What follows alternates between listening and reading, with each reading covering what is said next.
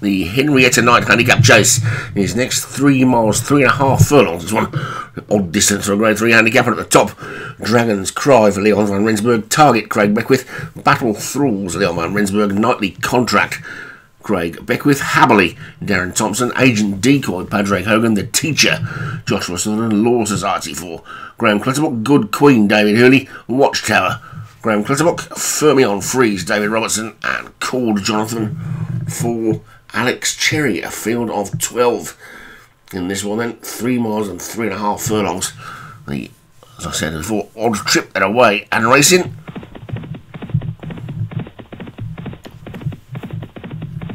And at the first, a slow jump by Dragon's Cry, but he still landed in the lead.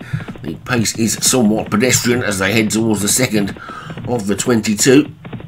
A short run to the second, and the leader jumped it much better this time. 1 or 2 a bit scruffy in the pack, but they all got over it okay in the end.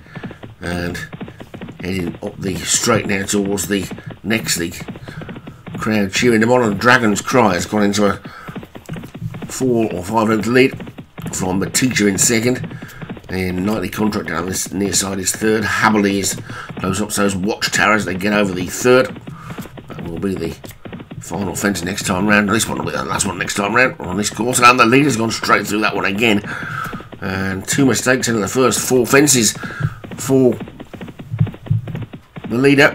Dragon's Cry, not a good sign so far, but they've still got a long way to go, and he's got time to get himself sorted as they race uphill towards the cross fence away from the stands. And they're all over that one okay with Dragon's Cry now a good 6 lengths clear of Law Society in second. Nightly Contract on the inside rail is third. Then Haberley is 4. The orange sleeves of Cord Jonathan on the outside is 5th. And you can just see the yellow cap of Battle Thralls on the other side of Watchtower as they get to the 6th, which they all stream over nicely in there. Talking of streams, they'll head to the water jump with Dragon's Cry probably as much as 8 lengths clear now. We often see Leon horses going this far in front of us, copying Josh's tactics from last week, but it's Dragon's Cry in the lead. Cord Jonathan wide on the track has now moved through into second as they get to this ditch, which they all get over okay. The Target, just the early back marker, but a long way to go yet, and race uphill to the next. Dragon's Cry continuing to lead. Cord Jonathan on the wide outside. There's a faller there. It's Haberley. Haberley's gone, so it's Darren Thompson's. Still a problem enough for Darren. He wins or falls a lot of the time. And Dragon's Cry is the one who looked most likely to fall so far, but he's now jumping okay in front. 5 or 6 lengths into this ditch. And there's a faller there. It's Josh. It's Graham Clutterbuck has gone this time. Law Society. So Law Society is gone. He obviously thought that one was going to be a flat horse with what he called it, but maybe it jumped like a flat horse there, and that's why it's out. So Law Society's gone, and Dragon's Cry is 5 clear of Cord Jonathan in second. Nightly Contract is third, and there's a big bunch of them pretty much together, and a gap back to the back marker who is Battle Thrall. So Leon is top and tail in the field at the moment as they get to the 11th. It's the midway point in the jumping, and those that remain all jumped in okay, with Dragon's Cry in the lead. Cord Jonathan and Nightly Contract. Gap of 2 lengths then to Fermion Freeze and Good Queen, with Agent Decoy in the yellow getting a bit closer. Target's also moving through the field nicely on the inside. Watchtower towards the rear, and the back marker is Battle Thralls as they take fence 12. They're all safely over and towards the one that'll be the last on the next circuit. And all the remaining one has got over that one okay. So they're past the post then now, past the stand, and swing left-handed race up towards this cross fence, taking them away from the stands. Then one more on the back straight before the water, and then all the way around again as they get over the 14th. They're all safely over that one. With Dragon's Cry continuing to lead, bringing the lead all the way. Nightly Contract is now second. Fermion Freeze is third. Agent Decoy is fourth. Then Good Queen of the teacher called Jonathan has just dropped back into the pack, and he's giving that one a bit of a breather as they take this plain fence, which they all got over okay, though the one or two a bit scruffy on landing, particularly Fermion Freeze, who's now dropped to the back as they come to the water jump with Dragon's Cry. 3 lengths clear of the teacher, who's moved through into second. Agent Decoy is in third.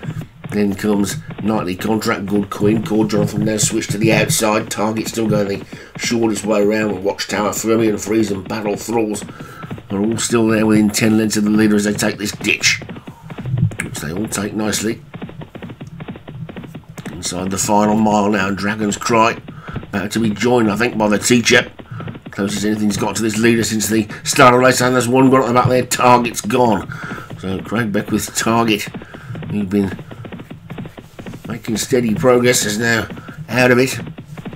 And Dragon's Cry kicks on again, 2 lengths clear of the teacher in second. Watchtower is the one who's made good ground out of the pack as they take the 19th, sorry, that was another ditch, and Dragon's Cry is 3 clear racing downhill towards the final 3 fences. Then Dragon's Cry in the lead. This downhill fence might catch a few out. The one that's making a good bit of ground on the outside is Agent Decoy. Battle Thralls the second. Leon Van Rensburg horse has come from nowhere. Fermion Freeze is also now coming through as well as they get down to this third last fence, and it's Agent Decoy who takes it up. The first change of lead has seen Agent Decoy take the lead. Here comes Battle Thralls. Battle Thralls jumps into second. Fermion Freeze is third.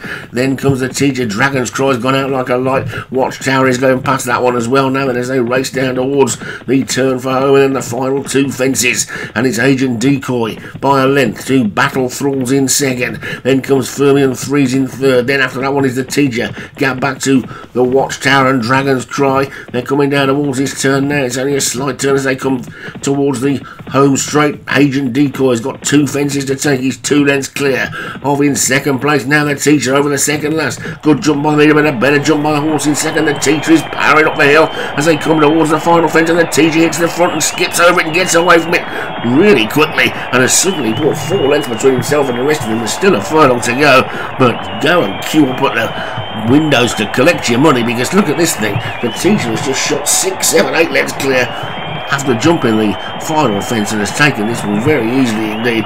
So the teacher takes it. Good Queen second, Agent Decoy, Fermion Freeze, Watchtower, and all the way back to called Jonathan. So the question is that a Gold Cup horse? Because 3 miles, 3.5 furlongs, it's an extra furlong and a half of the Gold Cup, isn't it? And he didn't take the lead till the last, so does he need that distance? And is it a 3 mile fiver? Interesting one there for Joshua Sutherland. The teacher takes it. Good Queen for David Hooley was second. Agent Decoy, Padraig Hogan third. Fermion Freeze, David Robertson fourth. And Watchtower for Graham Clutterbuck was fifth.